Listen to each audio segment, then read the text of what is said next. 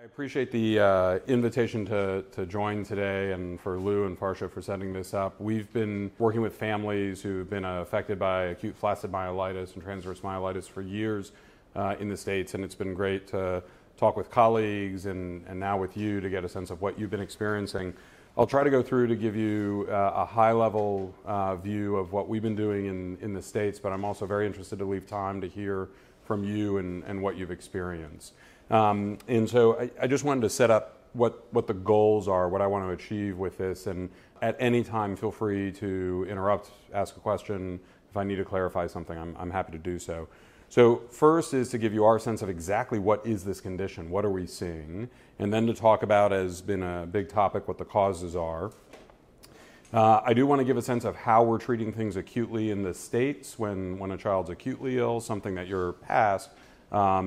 But as we work with families in the States, you become the ambassadors for, unfortunately, the next group of families who are going to go through this, because we're not done, unfortunately, and you're often the first point of contact in the acute setting. And so we like to go over what we're doing, and I'll talk about what's controversial relative to those therapies.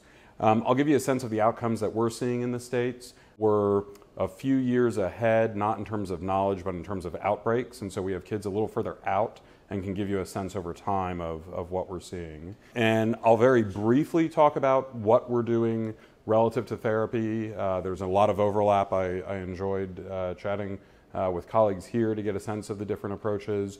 Nobody has a right answer yet. There are a variety of answers, and I'll give you a sense of what those are, and then briefly talk about where our research is going. So the first thing is to put this into context. So it's Saturday morning. You either had tea or coffee. It's not even 9:30 yet, and we're going to talk about anatomy. And so I apologize in advance.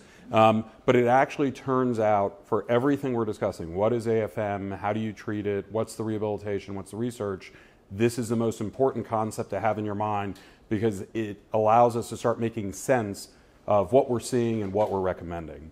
So everybody has a spinal cord. It connects the brain to the rest of the body, and it's housed in the spine, in the bones.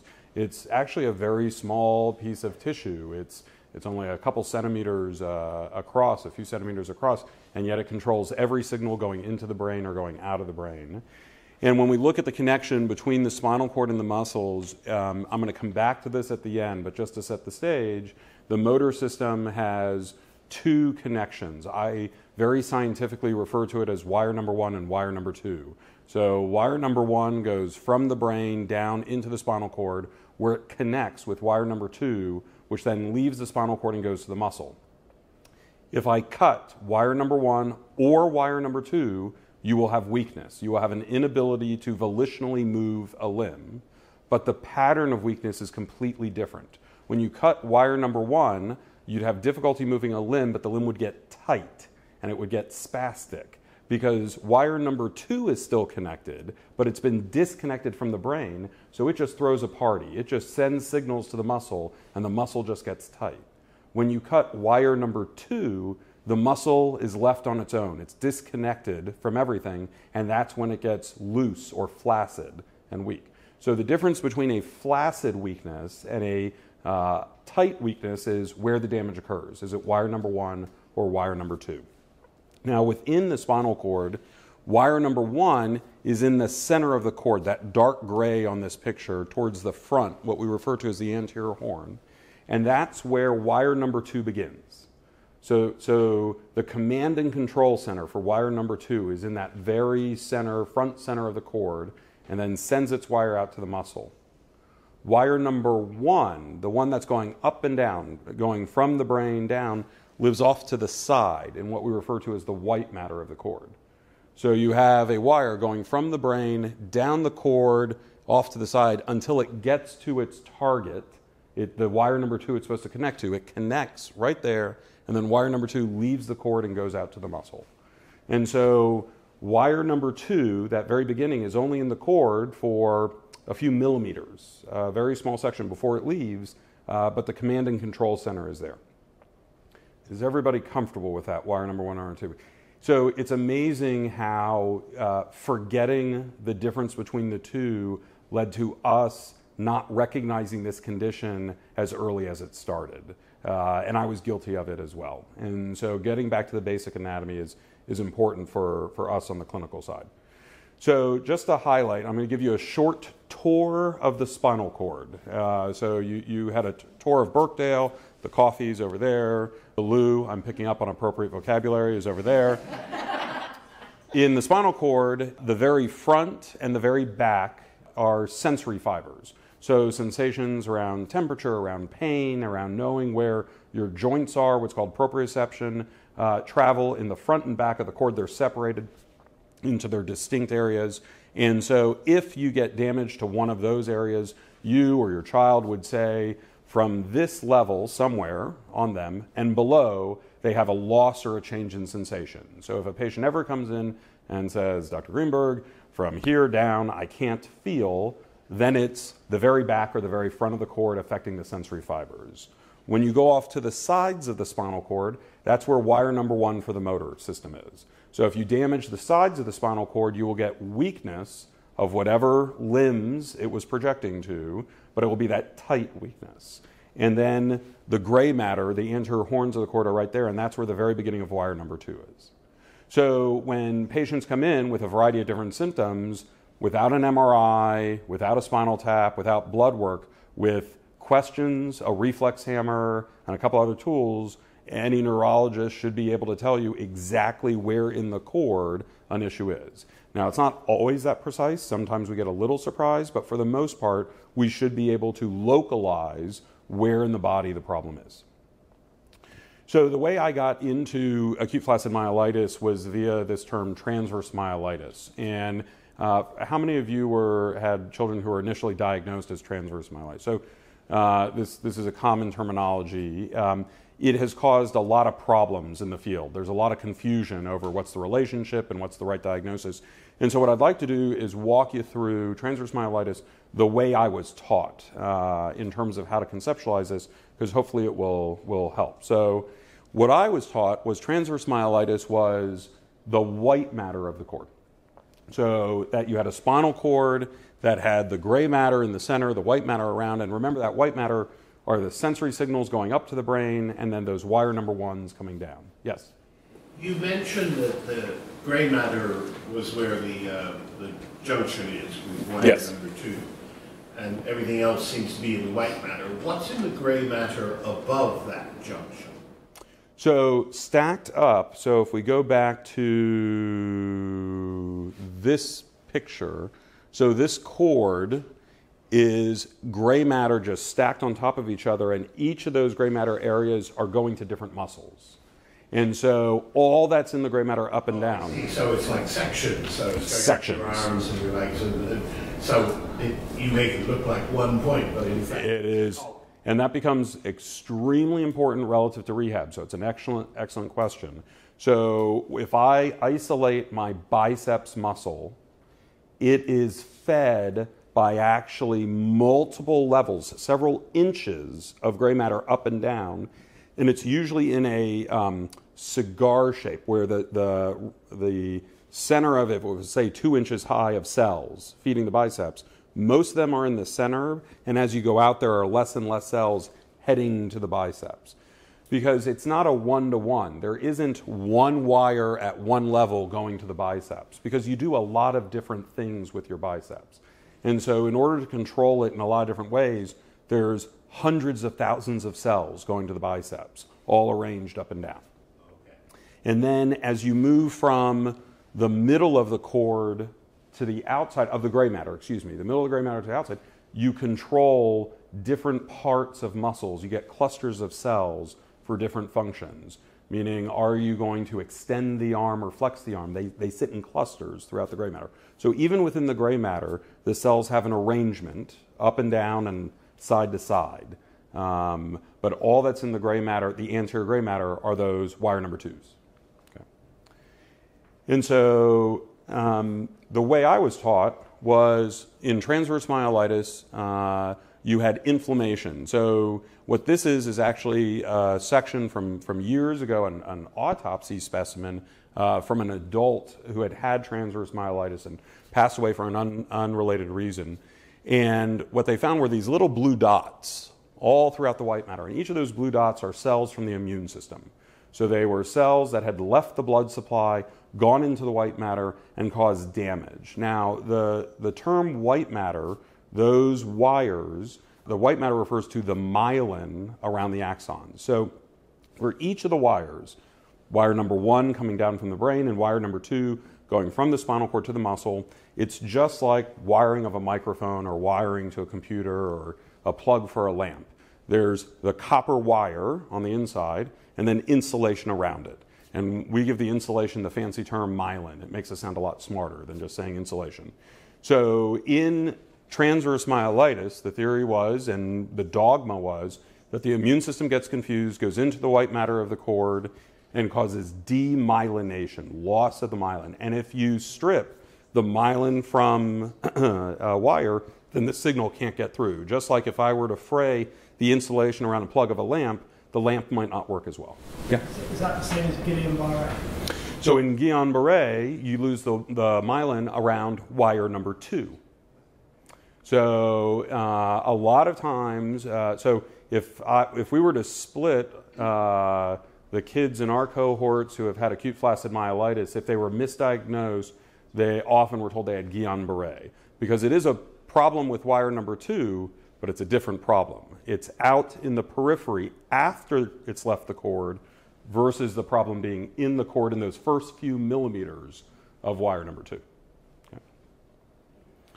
So when we have patients who show up, kids or adults who show up with inflammation in the spinal cord, if it's affecting wire number 1 or wire number 2, they're going to have weakness. So it looks very similar, and we were told in this situation that our goal was to put the fire out. So for every moment that inflammation was left in the cord, there was damage happening. And at a high level, there were 3 types of damage happening. So first off, it turns out that if your immune system enters the spinal cord, even without causing damage, just the cells being present causes dysfunction of the spinal cord. So you're going to have some symptoms just from the inflammation being there. But if you leave the inflammation long enough, the way I was taught was it would lead to loss of that insulation around the wiring. And if the inflammation was there long enough yet still, it would lead to the wires being cut. And as you can imagine, this dictates how reversible a symptom is. So if somebody comes in with weakness and numbness, but they haven't had any demyelination or any cut axons, if I treat them, all their symptoms go away. They have 100% recovery, usually within a couple weeks, and are doing just fine because we got rid of the inflammation, because we're very good at getting rid of inflammation. If they've had some damage to the myelin, then it takes longer. Your body grows new myelin. You will remyelinate. It's not as good as the original, but it does it. So this is the improvement that we see over months, even years afterwards.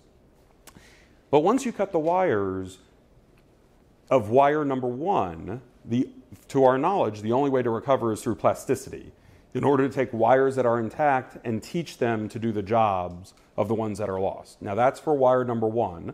We're going to talk about wire number 2 differently. So I was taught that there were a lot of therapies to use in transverse myelitis. There was steroids. How many of your children got steroids? Okay. There was a therapy. What is it? Just keep my hand up. Okay. I mean, 3 out of those. That's what we had. 3 out of 4. IVIG, show of hands. Okay. Plasmapheresis. Okay. All 3? Okay. Cyclophosphamide, Cytoxan. Yeah. So that's an older drug that's been used in transverse myelitis for years. I'm not going to be talking about it at all today. But so this section of the talk is the way I was taught. So this is how I was taught.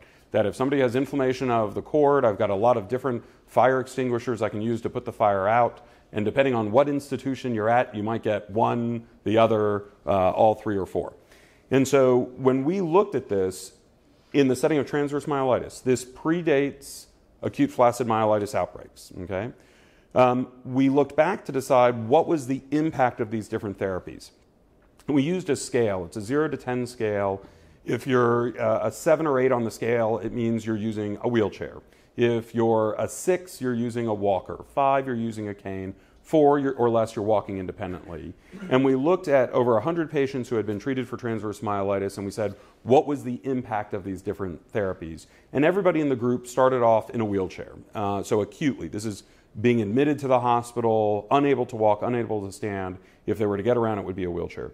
And for the individuals who just got steroids and nothing else, we changed them on 2 points on the scale. So they went from an 8 to a 6 or a 7 to a 5.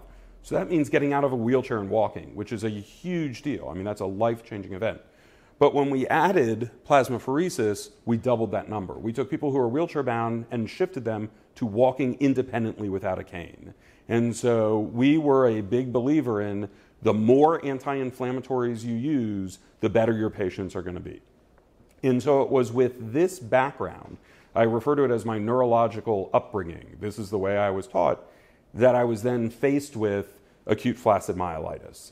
And a lot of the issues early on with acute flaccid myelitis were actually cognitive issues on the part of the healthcare team, because I didn't grow up with polio. I had never seen a case of acute polio. I had never seen people come in with this pattern of weakness. So when I started seeing my first cases, I actually didn't put them into the right construct. And in the US, the first discussions around acute flaccid myelitis happened in 2012 at the public health level. There were a couple reports of individuals with acute flaccid paralysis, and people were worried that it was polio. And they had done polio testing, couldn't find it, but they did find some that were positive for this unusual enterovirus. Carol Glazer in the California State Health Department contacted our Centers for Disease Control and said, you really should investigate this, and the CDC said no thanks, that there wasn't enough to go on. And we didn't really see much in 2013. When we looked back, so I moved to Texas in 2009. January 1st, 2009 was my first day there. I moved from Baltimore to Texas and was seeing kids. And I was seeing kids in 2009 that were just a little different than the usual transverse myelitis kids. And I get to 2013, and one of my fellows, I'm having a conversation about transverse myelitis with him. We were talking last night, Alan DeSena, pointed out that the way I was teaching transverse myelitis didn't appear to apply to all the kids. We had some kids where it wasn't just wire number one. And I said, yeah, you're right, and that is unusual. So we put together a paper, which was a horribly titled paper, Transverse Myelitis Plus Syndrome. And I use this as a teaching tool for my students and residents. This shows how cognitively narrow-minded I was. My brain couldn't handle something different. So I had to put it into the box I knew and then just add plus syndrome, which is ridiculous. It's absolutely insanity. Most embarrassing paper I've ever written. So this gets published in May of 2014. And then it is literally just after that there's an outbreak in the United States that gets recognized in Colorado and further. So Colorado reported a cluster of 8 cases in July, August of 2014. And in the US, it was actually one of the most reassuring moments in my professional career. We were getting these reports through September and talking with the CDC. And on a Tuesday, from UT, we sent out an email to colleagues around North America saying on Thursday at midnight Eastern time, 11:30 Eastern time, we're getting on a call just to hear what everyone's experiencing. And there were over 30 centers on the call nationwide from one email. And the call was fascinating. We were all seeing the same things at the same time. And none of it was being reported to public health because everybody was just seeing one.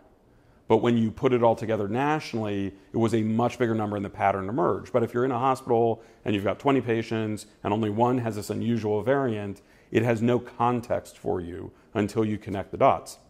And it was on that call that we all agreed to use the term acute flaccid myelitis, because before then there were 6 different terms being used by individuals communicating with each other. And so if I said, does anyone have a case of acute flaccid myelitis? They'd say, no, but I have an acute flaccid paralysis. I'd say, well, that sounds close enough. Let's compare. And in fact, if you look at the literature going back over 100 years, there's been over 25 different terms used to describe the exact same thing. And so even when you go to the literature, we don't have a sense of how comprehensive this illness has been over the years because it's hidden behind different names. So on that call, we talked about what we were seeing. And this is what we've seen very consistently in the United States. So it's similar to polio in the following way. One is the flaccid weakness, which we talked about, wire number 2, in one or more limbs. The symptoms can evolve over hours. It can be very quick. Children can go from normal to a complete flaccid paresis within 3 to 6 hours. And that's very unusual to what we're used to seeing in other spinal cord inflammatory disorders, or it can take days. Often there was a preceding fever or respiratory symptoms in the weeks beforehand. A third of our kids required a ventilator at some point during their care, and the MRI, the imaging of the cord, revealed that the gray matter, which is those anterior horn cells, the wire number 2, we could see clear signal change. And as we were comparing notes, we were all seeing the exact same thing across these 30 sites. And so that's when things got organized. The CDC in the US had just launched their surveillance, and we started collecting data on a nationwide level. And so if you look at the communication between physicians, and I'll let you all read this, when clinicians talk to each other, we start to connect the dots. And this sounds very much like what you may have experienced or what a lot of families experience. This communication is from 1808, and it was actually describing polio, what turned out to be poliomyelitis. And so we've been doing this for 200 years. And even with Google and machine learning and AI and Facebook and everything else, if we don't recognize what we're seeing and use the same language, we don't connect the dots for these events. And it's a real issue. So in the setting of polio, so when we first saw these, as I mentioned, I had never seen a case of polio. So I called one of my colleagues who had actually was older than me and had trained for years in India, and I called him up and I described what we were seeing, and he said, "Ben, this is polio. You literally just described polio with one major difference." And who here knows the major difference between what we're seeing now and polio? Clinically. So in polio, the most common limbs affected are the lower limbs, are the legs.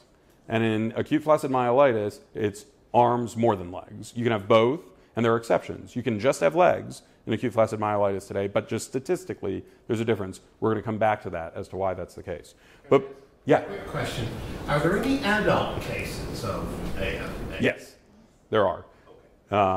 So my oldest in clinic is in her 30s. And so we do, but it's just overwhelmingly statistically a pediatric condition. But there are adult cases, and I think... I'll show you some data later from Public Health and we collect information from all ages. Okay. And so, but it raises an interesting question. So for the CDC, which is different than the UK, and I actually agree with the way the UK Public Health is doing this, the CDC only wanted cases reported if they were less than 21. So when they were... So their statistics say 100% of cases are less than 21. And I have a 35-year-old saying, "Have you reported me?" I say, "Well, they don't want to know about you, so no." So it becomes this truism. As you set up case definitions, you exclude certain folks. So polio has been around for a very long time. So there are Egyptian hieroglyphics going back that describe a flaccid leg. You can see the difference between the two, and this looks to be consistent with a single limb lower motor neuron damage. This is the classic finding we'd see after an adult had polio, and that's the 15th century BC. If you go back to treatises on, and I'm not just showing this because it comes from the Royal College of Physicians in London, I show this even when I'm in the United States, descriptions of different diseases, and polio was described quite well back even before we knew what the virus was. But ultimately, there was the ability to isolate a virus that was causing paresis in children over those many hundreds of years. And so, but it was actually extremely difficult to isolate the virus. And even to this day, if I take a spinal fluid from a patient who has polio, you can't isolate the virus from the spinal fluid. So the way we diagnose someone with polio is we get a stool sample and we find the virus in the stool in somebody who has weakness, and we say, "You have poliomyelitis." It's very difficult to get it out of the spinal fluid. When we look at the spinal cord, what you see is A is one of those lower motor neurons, the command and control center for wire number 2. And in B, you have that command and control center that's lost its architecture and it's surrounded by these blue dots. So this was an infected anterior horn cell, one of those wire number 2s, and the immune system is coming in to try and fight off the virus. And so what we know from polio very well is two things. viruses can kill wire number 2, and they can also elicit an immune response, which we think independently might do some damage, and we'll talk about that. So in the history, there were outbreaks all across the world of cases of polio, and then, as everybody here is aware, as you got to the 1920s, 1930s, and then into the 40s, there was a dramatic spike. This is data from the United States before and then after the very successful vaccination campaign, and we are very close to eradicating polio worldwide, and which will be a major achievement. What's interesting about this is, why did this flip? So if you look at the curve, there's a couple things. One is there's an up-down. There are years there are cases, and there are years that aren't. Sounds kind of familiar. And then what's got us all concerned is the right side. What changed to lead to outbreaks? And it's just an interesting side story. So just for fun, I'll tell you. So the idea was that before, let me scoot back here, in years where there was very poor sanitation, and polio is a waterborne, or I should say a fecal-oral exposure virus. And so if our hands aren't that clean, we can spread it. If somebody's shedding the virus, you can spread it to an infant or a child, and they can get affected with polio just through the oral route. Well, if they get their exposure as an infant while they're nursing, while they're breastfeeding, mom has antibodies to polio, so the virus is a little infection, but it's not that bad. It doesn't go full-blown. They're protected by mom's antibodies, but that exposure allows the infant to develop their own immunity. It's a vaccination, if you will. It's a safe exposure. Now, if you clean things up such that during your infant years while breastfeeding, you don't get your own natural exposure, you never see the virus because sanitation is so good, by the time you're 8 and 9, you don't have a protection against polio. So sanitation created a vulnerable population. So every time our infants dropped their pacifiers on the ground and we were hyper cleaning them and sterilizing them, we shouldn't. We should just shove it back in.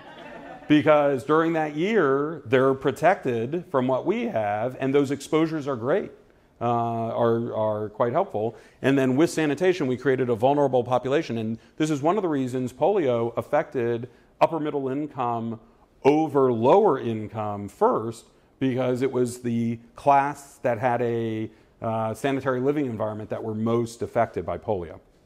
And so it had to do with creating a vulnerable population is what led to the big outbreaks. And so, as I said, we've mostly eradicated, and the problem with eradicating polio in the United States is we stopped looking. So this is the graph of countries that do active surveillance for flaccid paralysis. And once polio went away in the United States, they said, why bother? We don't have polio anymore, so we stopped looking. So as each center saw one case, it was not notifiable to a health department. And so for a rare event in a population, we couldn't connect the dots until we got to 2014. And since 2014, this has been our clustering. In the US, we're July, August through November is our peak, and you'll hear the data for the UK relative to peak cases. We had a clear outbreak in 2014. I love this slide. This is from the CDC. It starts August 14, so you say, well, that was the beginning of the outbreak.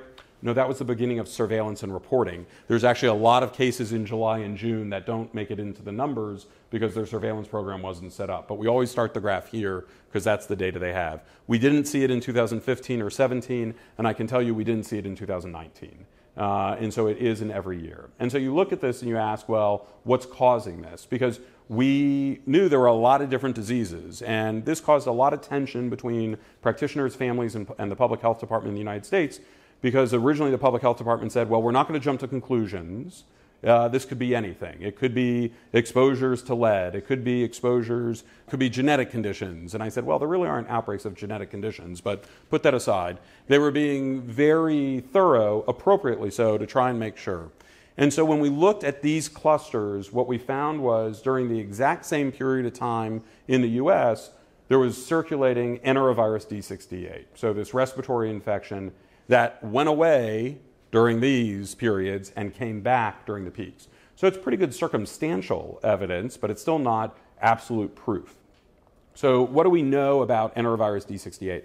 So in the U.S., it's very hard to find it. So we've had surveillance programs for flu, taking swabs of kids as they come in with colds for years. So if you go back to the freezers and you look to see how many kids had this virus, you can't find any in the 1980s, 1990s. Very rare to see it. You see a little bit in the 2000s, and then the first big is in relative terms, the first noticeable outbreak of it in a respiratory arena in the U.S. was in 2009.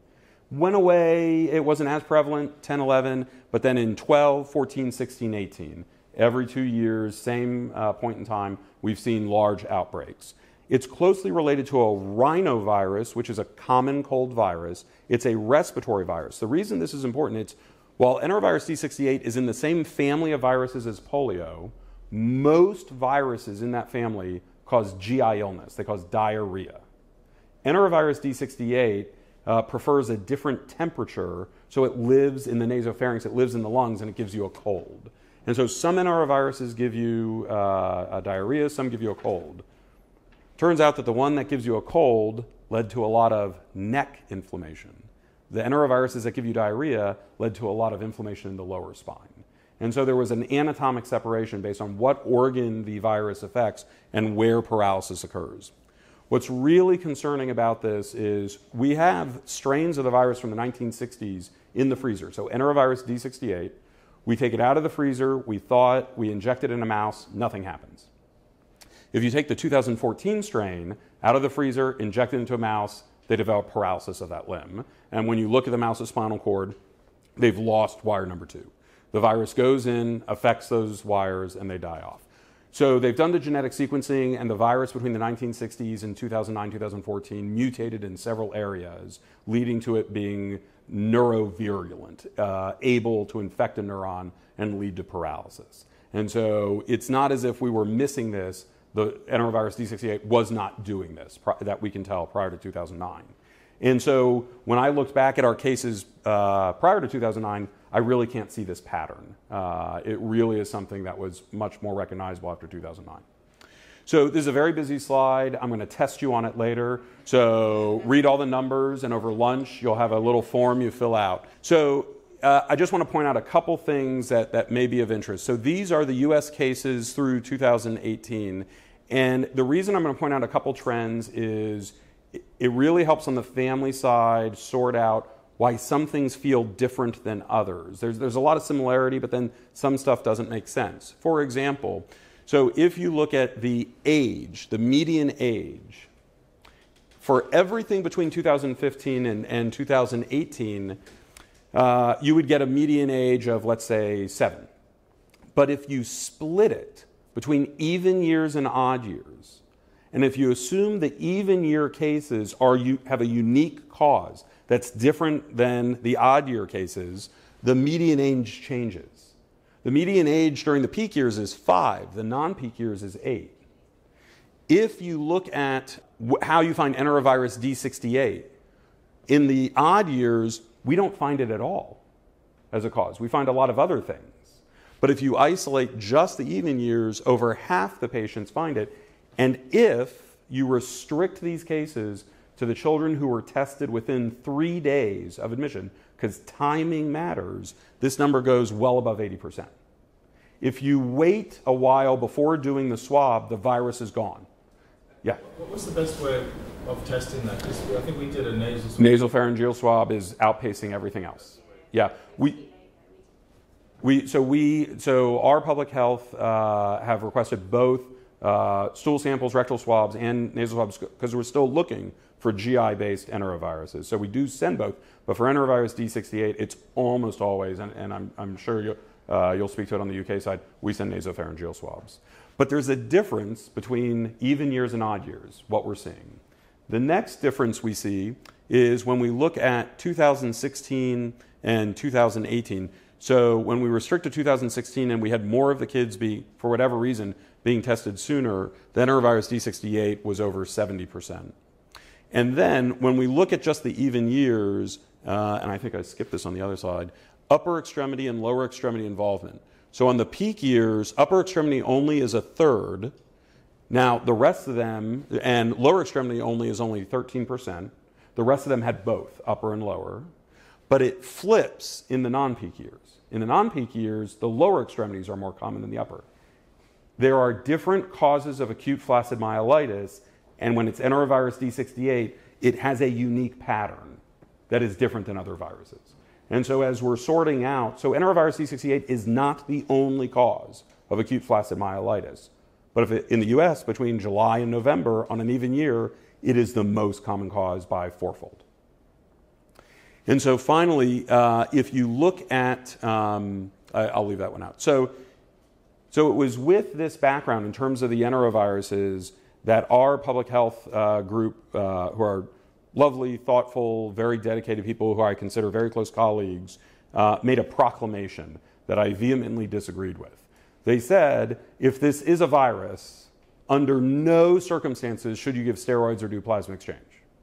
And so this was happening before this happened in 2014, before we had any outcomes data. We had none. They hadn't surveyed a single case, and this proclamation came out.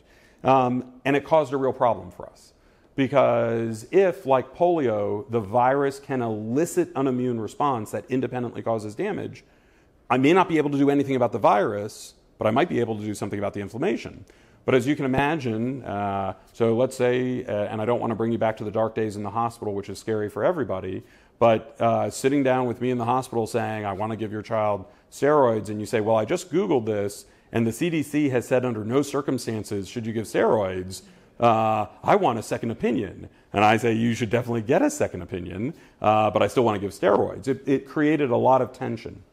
So what we did is we looked backwards, because what we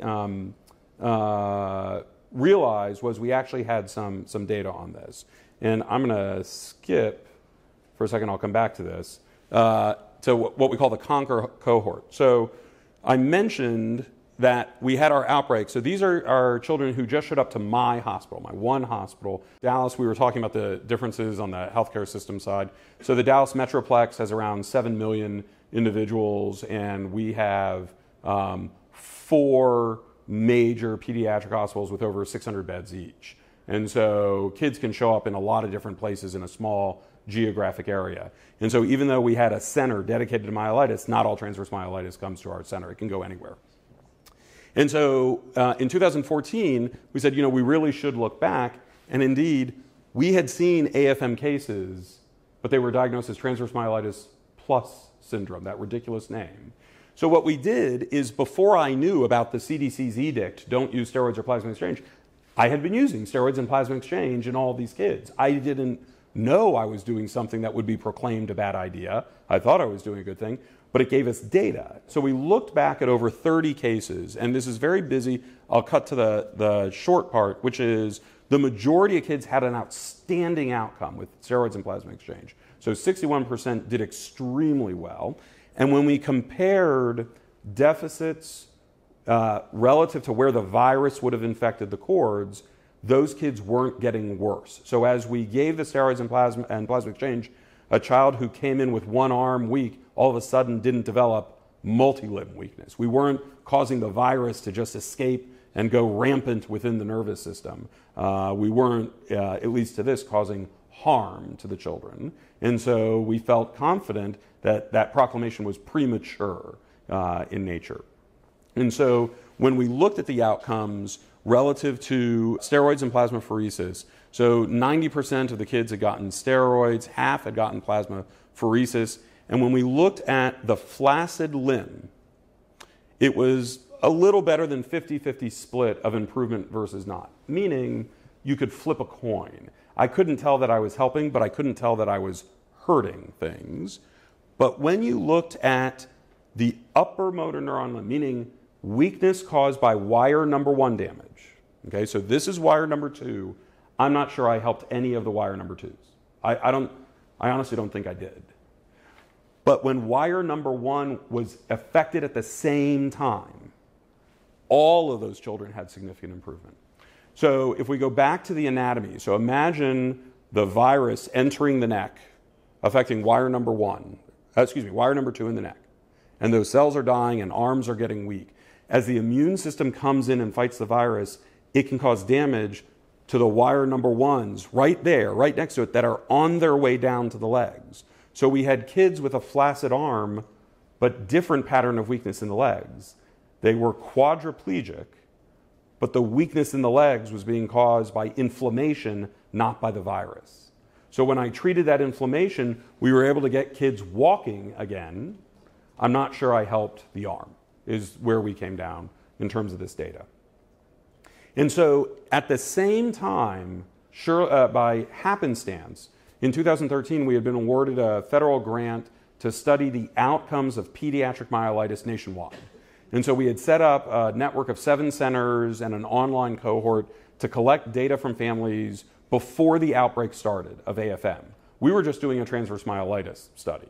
So we had this whole network set up, and it just happened to be there as the outbreaks started occurring. So we collected data on outcomes. And we looked at prospectively, not a chart review, what happened to kids with acute flaccid myelitis. This is my favorite slide of the whole talk. These are all the different treatments kids got. And depending on what hospital you went to, dictated what you got. Some kids just got steroids, some kids got plasma exchange, some got all 3, some got just IVIG. It was totally random. There's no science here. It was whatever your practitioner was comfortable with, that's what you got. So we looked at the outcomes relative to steroids and plasma exchange, again with this question of, if we're causing harm, then we should see kids do worse who got steroids and plasma exchange versus not. And in this cohort, that's not what we saw. What we saw was, for those, so standing up is just leg function. These are very gross activities of daily living. Can you stand up from a chair and can you tie your shoes? So one's about your legs and one's about your hands. And so relative to standing up, for those who got steroids, the majority of them had a really good recovery, and it was only about half. If we look at the tying shoes, 90% of them had a good recovery with steroids, and less than 50% had a poor recovery with steroids. If the steroids were causing harm, we would have expected the inverse of those things. Yeah?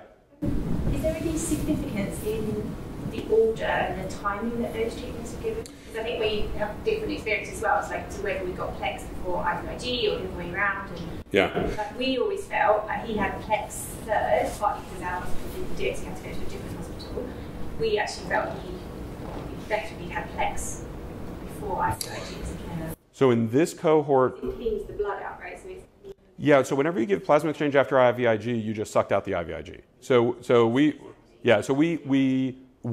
We've done that before for the same situation. When we have children transferred to us who had IVIG but aren't responding, we just say, well, that was a waste, and we do the plasmapheresis.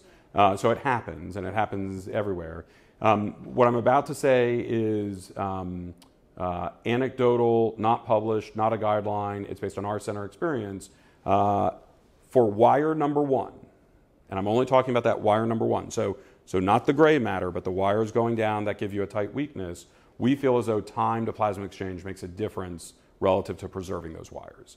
So when in our institution, if a child comes in with a significant motor deficit that we think is due to wire number 1, we do steroids and plasmapheresis simultaneously. Their plasmapheresis starts within 36 hours of admission.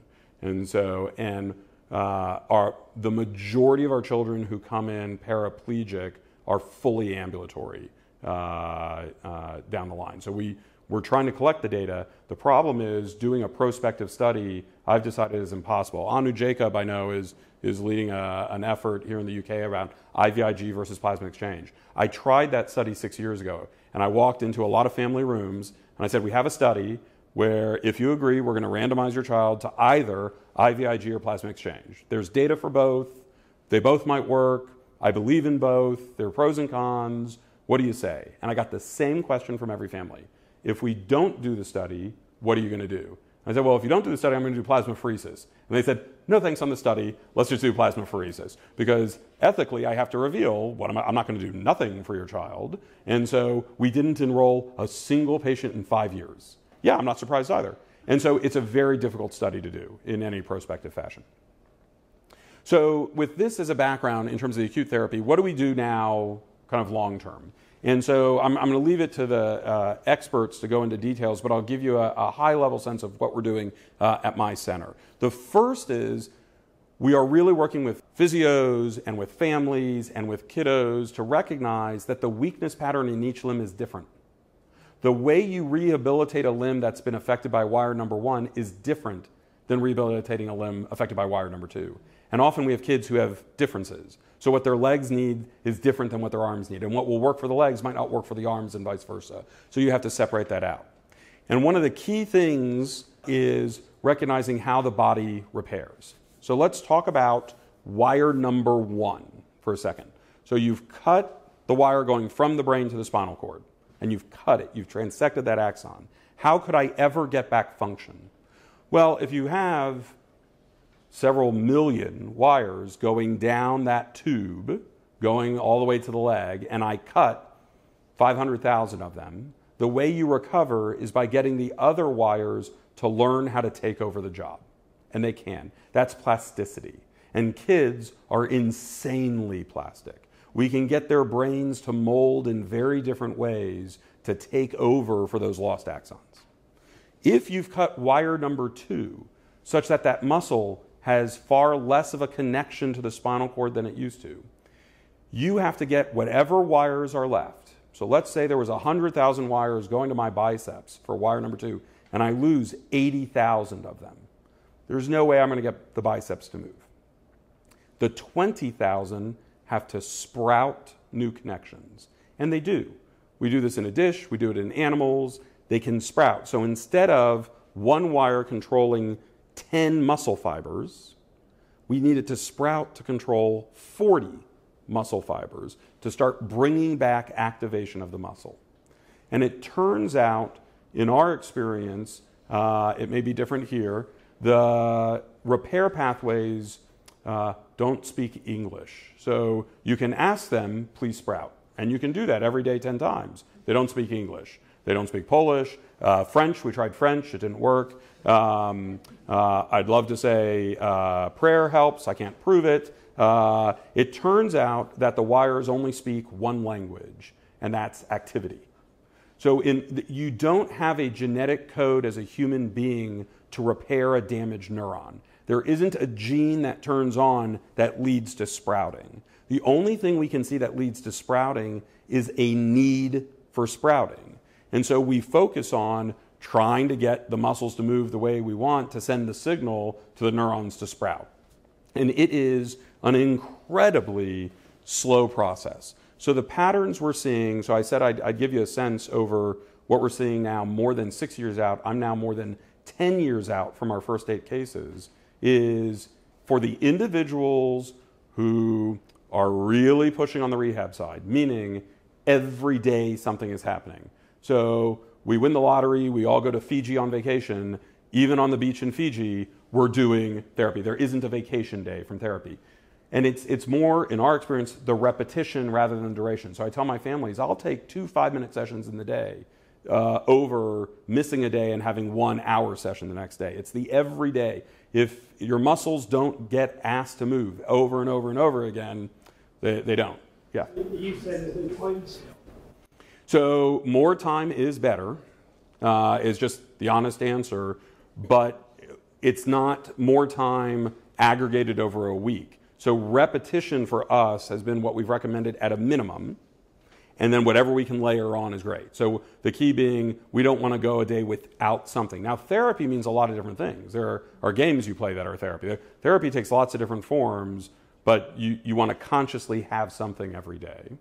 But what we're seeing in our cohort 10 years out is steady recovery. So we have, for our kids who are more than 2 years out, everybody's off a ventilator. We don't have any, even the ones who are vent dependent through 18 months, we can push the diaphragm and get people to be off ventilators.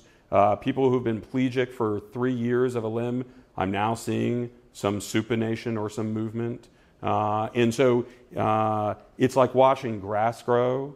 And one of the key things that we found is water therapy, because our kids will move in the water before they move on the ground. I'm going to have T-shirts made that say "Gravity sucks," because it really does. And when you take gravity out of the equation, you can start to see movements that we were completely unaware of.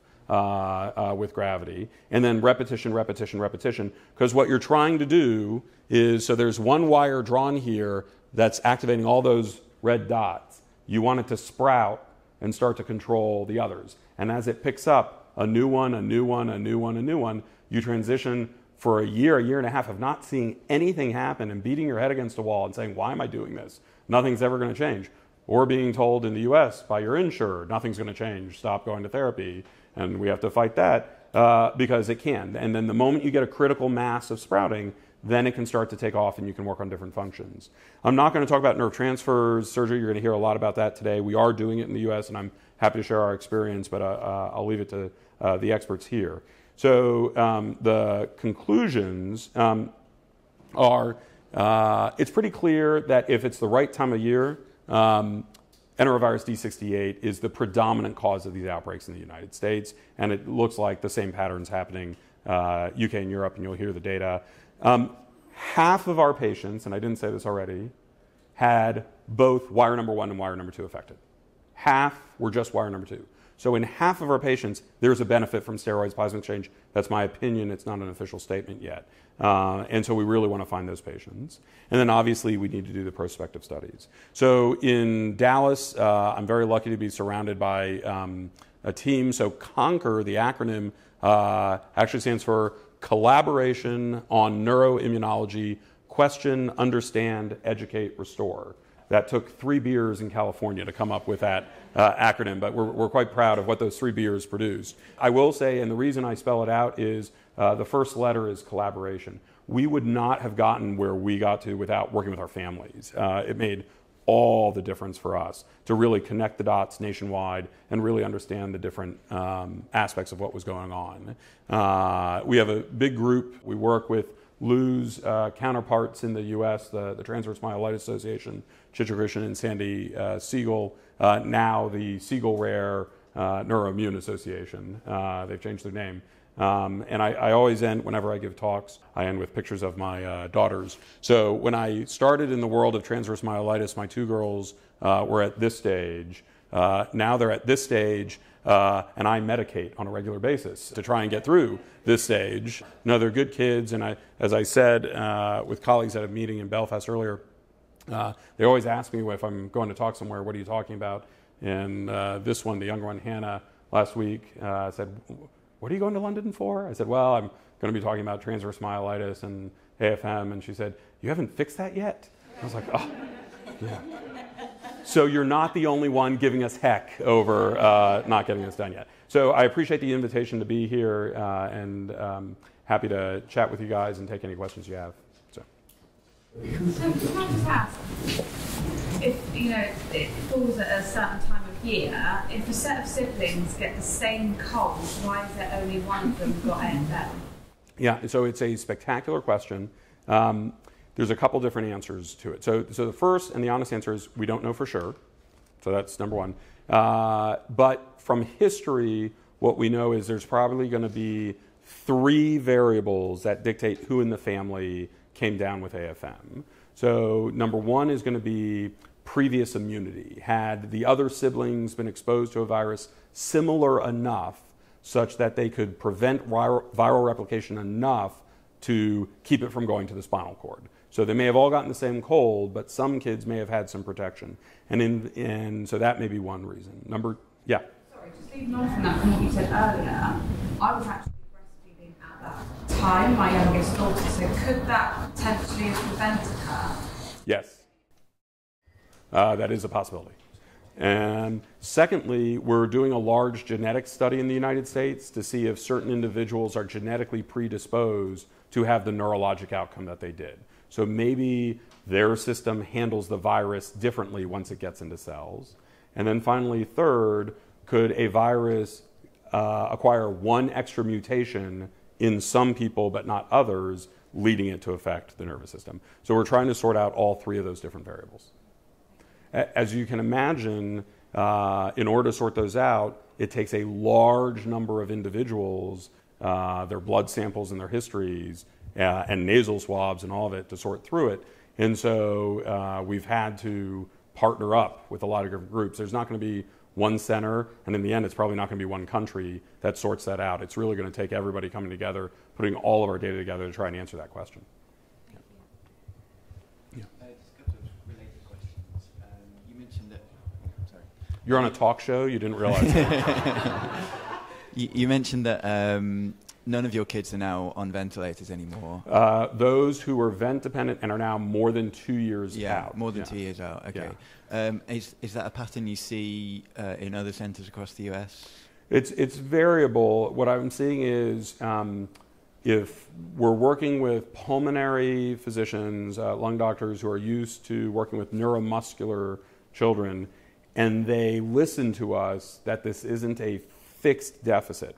So it's very different than a lot of the physicians were used to seeing children on chronic ventilators due to a degenerative condition, where once they went on the ventilator, they weren't going to get off.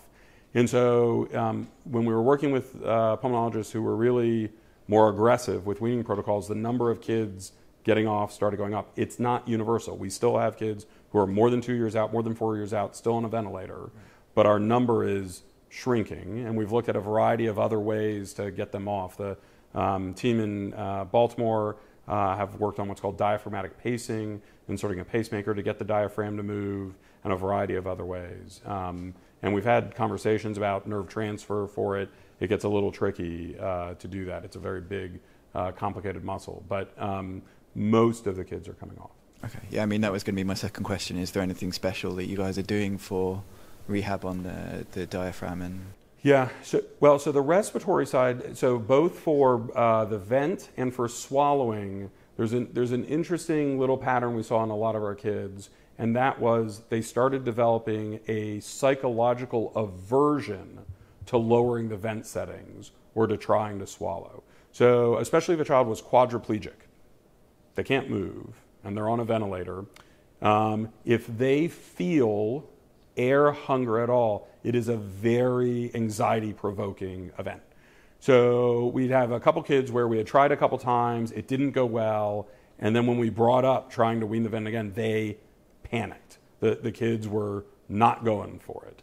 And so we really had to bring in the psychology side of things to work on anxiety management and a lot of other things to give us a chance to very slowly. So we would, without telling them, turn the vent setting down by 1. And just very slowly, without telling the kids. We told the parents, just to be clear.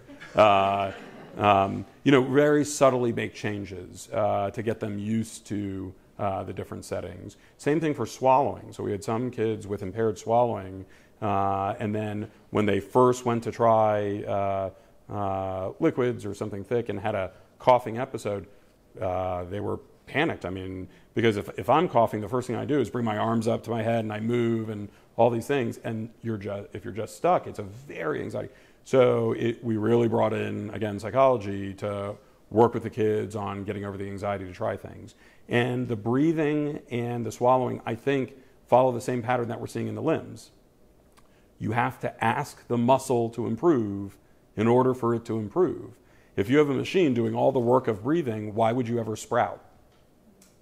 So you have to stress out the muscle, but that muscle, you're going to feel it. You're going to have air hunger. And so it really is a delicate balance between moving through but not traumatizing our kids. It's quite a difference stressing an arm muscle to stressing one that you need to stay alive. Right? Exactly. And the brain knows it, and the brain feels it.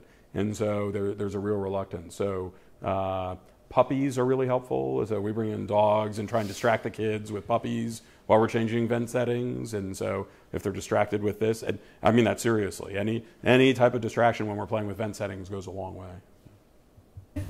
Okay, so you could stress, I guess, a bicep or something by actively moving an arm, and that's relatively easy to imagine.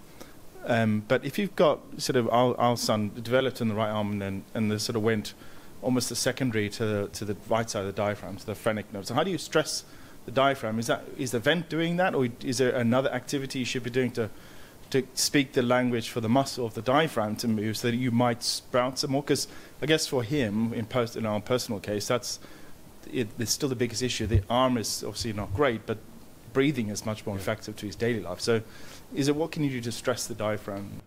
So it's about taking deep breaths. I mean, it sounds really silly, but that's literally the exercise for the diaphragm. And when you're taking relatively shallow breaths, which is what we're all doing right now when you're sitting comfortably, your diaphragmatic movement isn't that much. You're getting a lot of that from other muscles of the chest. You don't have to expand your chest that much. You know, when they talk about kind of relaxation in yoga and the deep breaths where you really nail, that's when you get really big movement and big chest expansion. That's technically, I mean, I would think so. Suggest lots of new games like blowing into water, getting a straw and just blowing into it so that you can get bubbles and colors and stuff like this. You can also use balloons or cotton wools and a small balloon to just blow them away. You could do those kind of games. You could also do actually arm activities. That would also open it up. So you could just do bilateral arm games. Tennis or... He's just on the right. He is almost off the bed at night. Like he can go through the night without the bed. He's not meditating at all in the day now. Yeah. We've just been told to keep on the bed at night for now because we're back in February. Well, yeah, that, and also because his CO2 is just a little bit too high. Right. Like we're almost there. We've almost 3.5 years ago, so we've kind of been through a lot of respiratory. You could do this kind of stuff during the day with him, so he would feel a bit more confident in himself. But I think the problem we have is because it's the right side doesn't move, it's that paradoxical movement. So we had a VF done of his diaphragm last week, and it's when, you know, because the right side's not moving normally, it almost hampers the left because it moves in that sort of paradoxical way. So and so when it's one side, it is a little harder. It's hard to isolate a diaphragm. Yeah. You could work, and I'd have to talk both with physio and PT in terms of the positioning you can do. I'm imagining really collapsing the left side, so really leaning to the left, and then take the deep breath where that most of your volume would be on the right. But essentially, you're trying to, as much as possible, isolate a right diaphragm and get it to expand. And it's all one muscle. Anyway, someone else. Relapse. Is there any cases you've come across where they relapse again? Yeah, I'm really glad you asked that question, and I'm going to answer that and one you didn't ask, so I can get out ahead of it. So number one is I am not aware of any documented relapses of new inflammation, not a single one. There have been recurrences of symptoms, so prior symptoms transiently getting worse. So a day or a week where the leg, which had been recovering, isn't functioning as well. But when investigated, we could find no new inflammation, and all those kids went very rapidly back to their baseline. And there's probably a reason that they had that transient worsening of symptoms. So the short answer is no.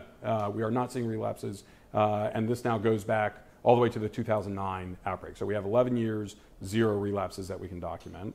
And I'll add on, and this is the one you didn't ask, but I'm going to get out ahead of it, is all of our kids are back on their vaccination schedule, and we haven't seen a single relapse post-vaccination. So, and that includes flu vaccine, everything. And so we have been very confident in just plowing ahead. What we have seen in our kiddos who didn't get flu vaccine, who got flu, is a high rate of ICU admissions relative to flu. And so we've been very proactive about getting the kids. I know it's a controversial issue, but I always take the opportunity to share our experience that we haven't had a single recurrence as kids got back on the vaccine schedule.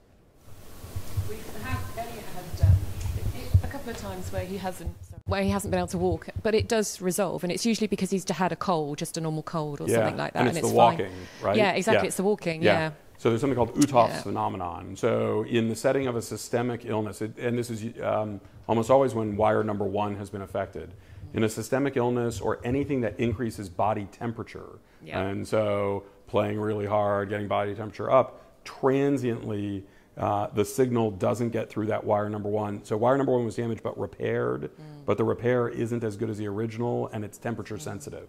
So in the setting of illness, the old symptoms will come back, but then as you get over the illness, it goes away. And it causes a lot of concern for families, but we haven't seen a single recurrence. We did. We took him back into A&E, and he had an MRI, but he was perfectly fine. So. Yeah.